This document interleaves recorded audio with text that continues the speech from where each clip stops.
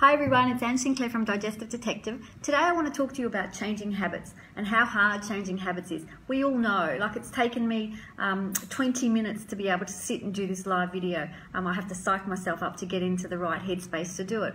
So I've just read this most fantastic book. Well, it was an audio book actually, and I'd suggest that you try doing the audio book because it's a much more grounded and surrounded, sort of, you get a really nice feel for her content. So it's a book by Mel Robbins and it's called The 5-Second Rule. And it's not the 5-second rule where you pick the food up off the floor after 5 seconds, but hey, that could be included.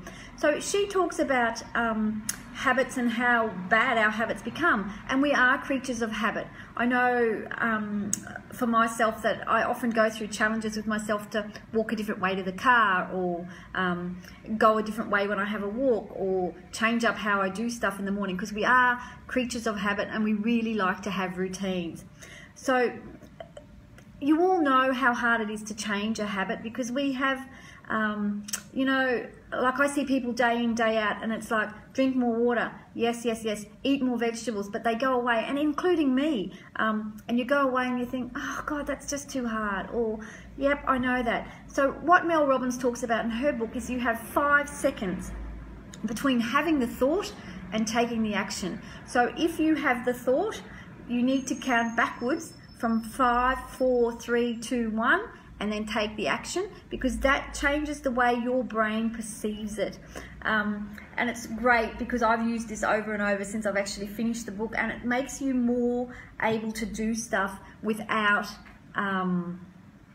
you know, getting worked up in your mind, taking over and going, oh no, I don't think I'll do that. I'll set that aside and do it later. So this is a way to get you to take action straight away and get onto it. And consequently, I didn't do that this morning when I was getting ready for this video. I was fluffing around. So had I done that, probably would have changed my habit.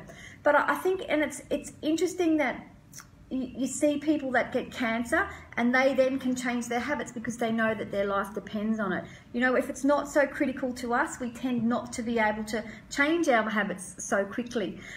So with the 5, 4, 3, 2, 1 rule, read the book, it's fantastic, so I won't take anything away from that. But it disrupts, so when we have a thought, you have the thought, and in 5 seconds your brain will take over and change your the way you perceive it. It will take it out of your control. The prefrontal cortex in your brain starts the thinking, and once we get into thinking, we get out of action.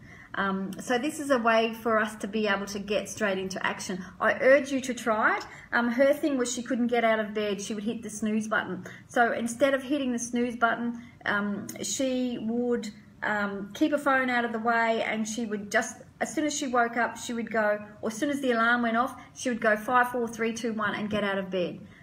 Try it and you'll be absolutely amazed how fantastic it is to get you up and get you out and get you going. And I've noticed it's really good for changing other habits. For example, drinking water. I've been able to keep up with that.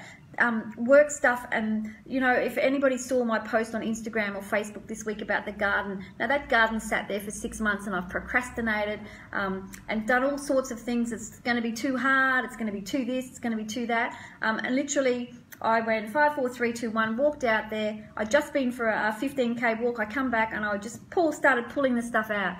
Even my husband was shocked. So it's interesting to see that little things can change how you, you know, create new habits. And it is about creating habits. It's about getting change and starting to put new things in place that are much more beneficial to your health going forward and to your life going forward. You know, nobody wants to be stuck in habits that don't serve them. So if that's my tip for you today, grab Mel Robbins' audio book on audible.com, or go and buy the book. And try it out and see what you think of it and see if it works for you. But I absolutely loved it. So have a great day, and I hope to see you soon.